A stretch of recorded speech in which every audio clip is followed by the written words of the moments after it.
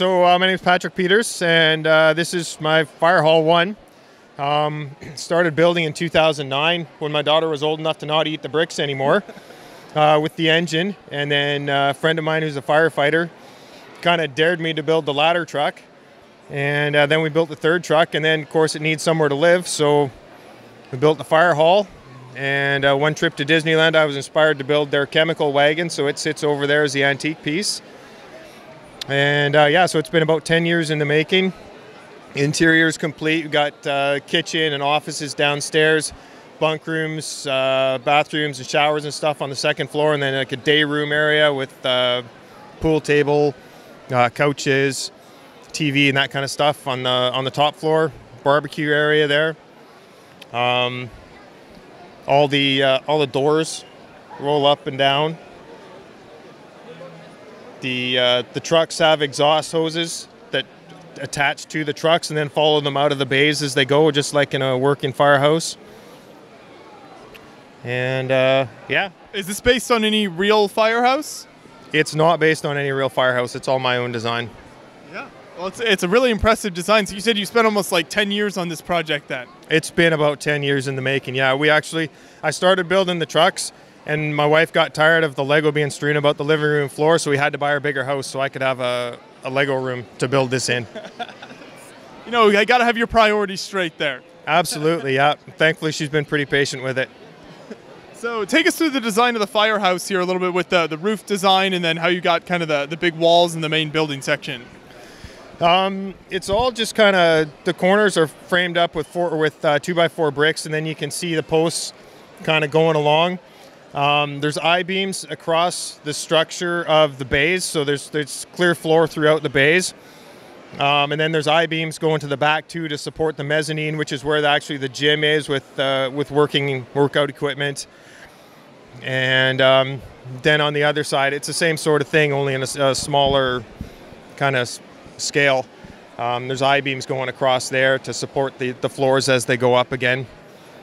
And then it's all just a plate kind of doubled up and stuck together with, as you can see, the windows to let some light in the inside there. And then how about for the vehicles themselves here? Because these are great builds individually as well.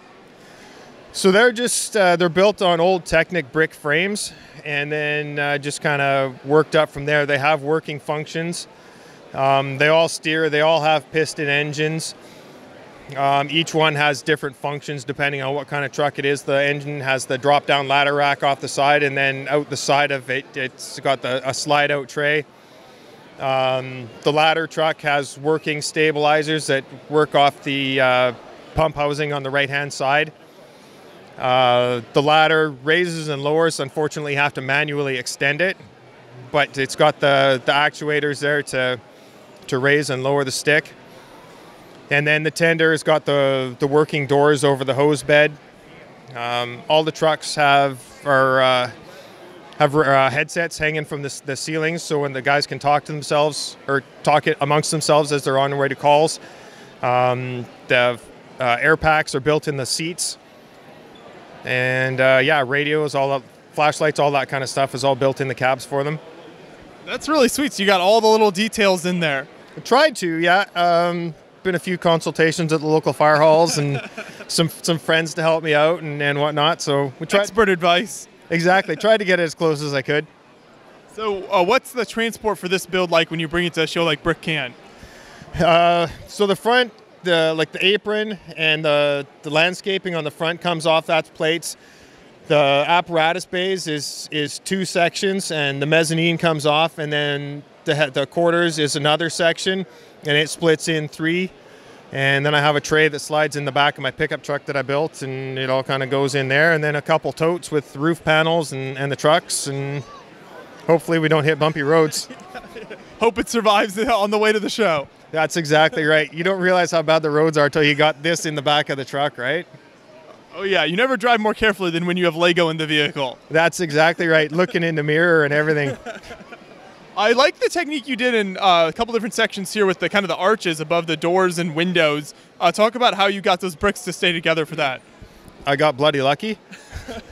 There's a brick that mounts back into the wall here, and then the keystone there, and then I just kind of took a hinge piece and just kind of worked back from there, and thankfully it stays. It's really solid now. As you're building it, sometimes there's some curse words that come out. It can be frustrating, I'm sure. Absolutely, yeah. Everybody's got those days when they're building Lego. Yeah. Well, it's a really fantastic build. It's very large. Do you plan to expand any more on this kind of firehouse theme? The trucks are kind of sentimental, so I'll probably keep those together. But after this fall, I'm thinking about taking the structure down and building my hometown fire hall. So it's going to be, hopefully my wife's understanding and I can do that, and it'll be a completely different build. It won't look, this is kind of my own thing, so it won't look kind of as cool, but it'll be more utilitarian. But again, it's a hometown thing, so that's what we'll do. Sure. Well, thank you so much for taking us through the layout here. Appreciate it. Thanks very much.